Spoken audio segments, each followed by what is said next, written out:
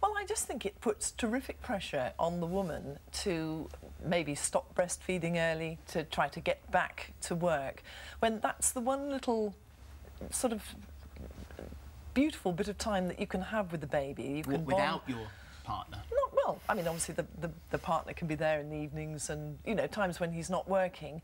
But I think the problem is, I mean, it really, I think it gives children such a good start in life to have breastfeeding, if the woman can do it and if it works for them, that it's terribly sad to have anything knock that, and really to try to get the woman back into work, probably before she really wants to. But suddenly there's all this pressure, and I think many men would be really much worse at looking after children, very small babies and infants, particularly because of the breastfeeding thing, and also because of the way our brains are hardwired to be able to do all the sort of juggling that goes into looking after a baby.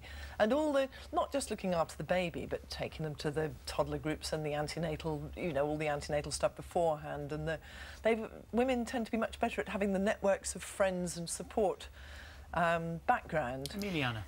Hi. I think that's extremely sexist. I think that my partner's going to do a fantastic job, and I think... You're 7 months pregnant. I'm 7 months pregnant. We've decided, before I knew anything about this law, to share parenting. We're doing everything 50-50. We're both going to work part-time, and we're both going to raise our baby together.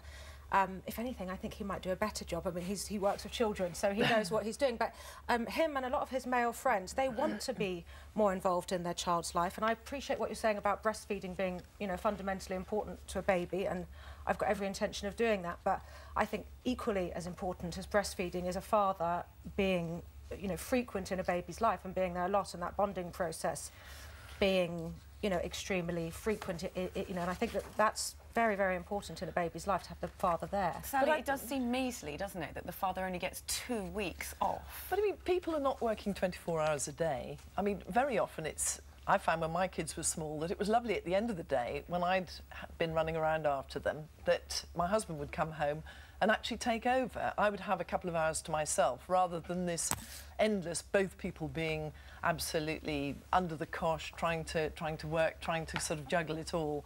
And most of the men I know, I'm sure that there are absolute saints. I'm sure your husband or partner is an absolute paragon.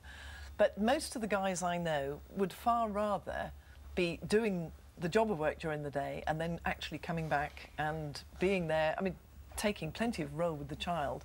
But there are plenty of things in that first year where really the mother is paramount, and I can't see how a husband could really quite make up for that. I think that it's brilliant. I think we should have a choice. I think, you know, two people who are raising a child should have a choice.